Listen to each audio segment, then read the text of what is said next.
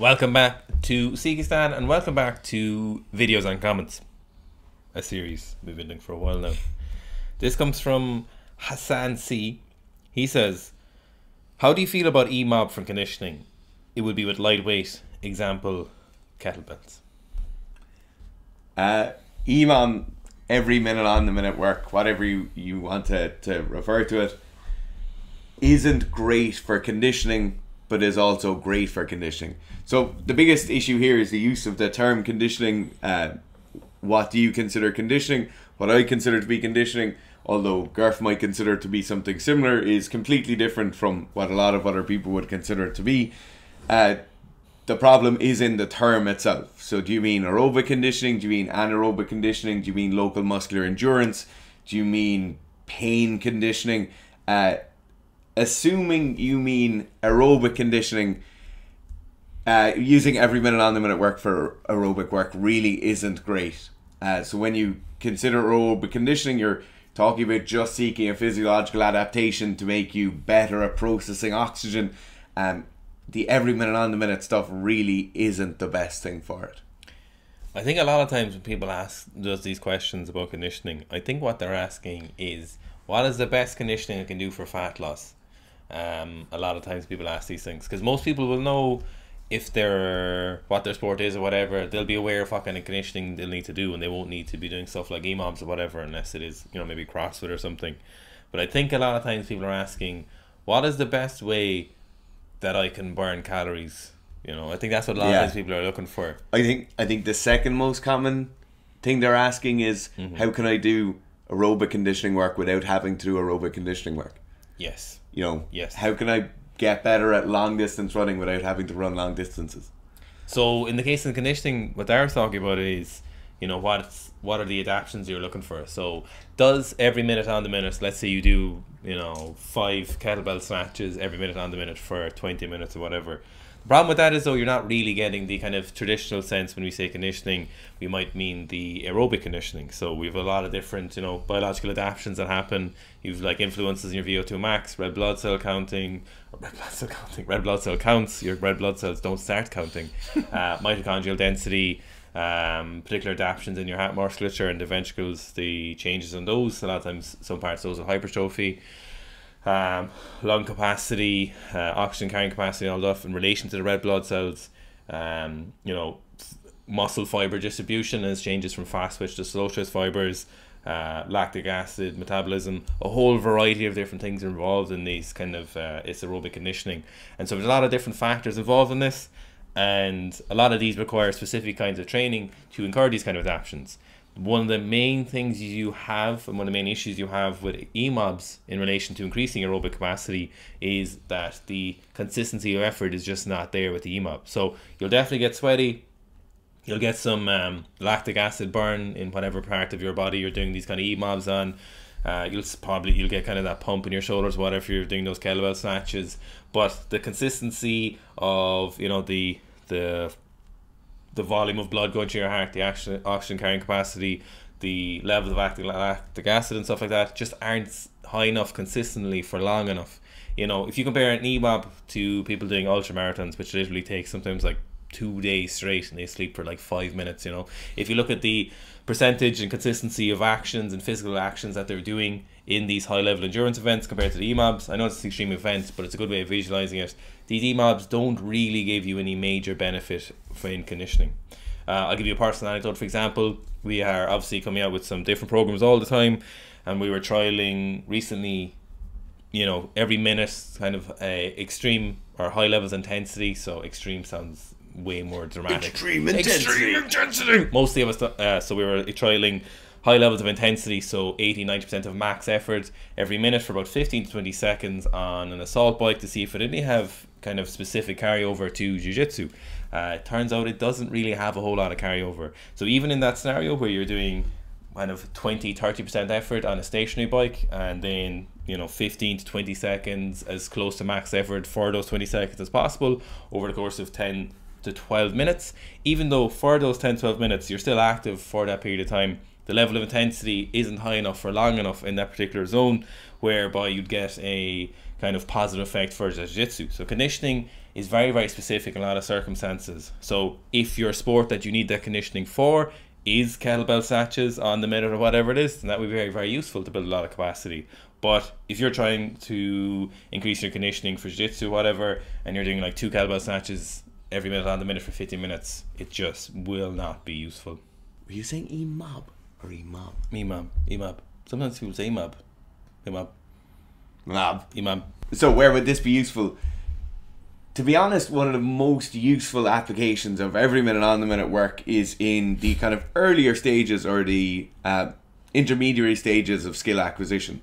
So if you're used to any of the pedagogy literature or any of the kind of skill acquisition or skill coaching stuff, you'll be used to hearing terms like whole part, whole, block practice, specific practice. When they're talking about these different forms of teaching, different forms of coaching, most of the time they're talking about it in a work-rest kind of 1-to-1 ratio thing, where you want people to be working for a short period of time, they then rest for a short period of time, work for a short period of time, and then rest for a short period of time.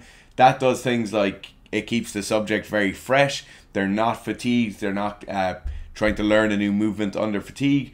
They're also getting a lot of practice in, so their overall volume over the course of a session tends to be quite high. The other advantage of something like an EMOM is that you're doing all of your practice at virtually the same level of fatigue and the same level of arousal, right? So in a lot of kind of skill acquisition sessions, the main issue you have is that at the start of the session, somebody isn't really warmed up and they're not really mentally primed or focused to be able to carry out a very high level skill, whether that be a snatch in weightlifting or a certain kind of move in fighting or whatever it is.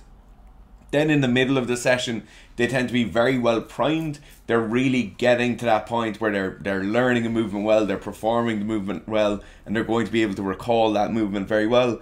And then after a certain amount of time, whether that be 10 minutes or 20 minutes or 40 minutes, that drops off fairly significantly, and they're no longer able to kind of hold it at that level where their speed is high enough or their cognitive awareness is high enough or the reaction time is low enough that they're going to be really performing as best they possibly can. An EMOM will allow us to get a set amount of work in, get a lot of work done in that time, but we're going to be fairly fresh, fairly turned on, and well able to go for the whole 10 minutes or 15 minutes or 20 minutes.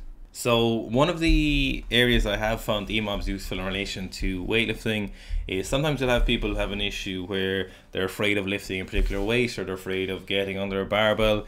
A lot of times this is in the beginner stages, so this is kind of relation to the skill acquisition part Fitz is talking about there. So we'll have maybe a lifter who's afraid of getting underneath a snatch, or we'll have someone who's kind of clerking a lift, a particular weight very, very consistently, and they've gotten into the habit, they've done this a few times where they've clerked this particular weight.